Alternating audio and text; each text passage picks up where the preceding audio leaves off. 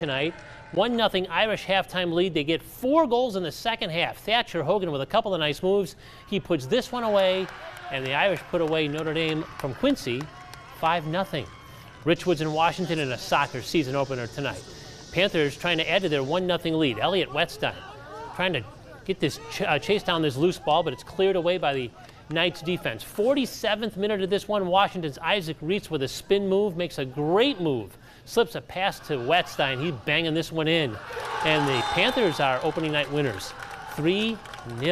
Same schools meeting on the volleyball floor, but over at Richwoods with the Knights with a fast start. It's Meredith Haynes to London, Somerville for the kill. And then at the net, it's going to be Ellie Urich cleaning up the overpass. Richwoods was in control of the opening set, but the Panthers rally. Danny Goudet with a block in the point here. Panthers take the first one, 25-22, and the second, 25-17. Carly Dawson the big swing in the point, and the Panthers win it in 2.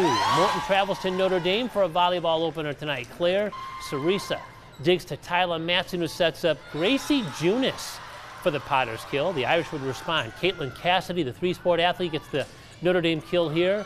The Irish try to go to her again, but this time Carly Whitaker at the net for the Morton block and the point, and the Potters winning straight sets on opening night at Notre Dame. Big golf event today. The Limestone Invitational at a scorching hot Coyote Creek. U-High freshman Brody Allen for the early lead. He's having a nice start to his first year of high school golf. But on the 12th hole, Pekin's Owen Gruden with a great shot to the green. From down near the water, this sets up a birdie to put him in a tie for the lead. But East Peoria's Connor Watson would mount a comeback. He is your medalist with a 72. Washington's Corp O'Hannon here. His Panthers are your team champion. Limestone finished second and Morton third.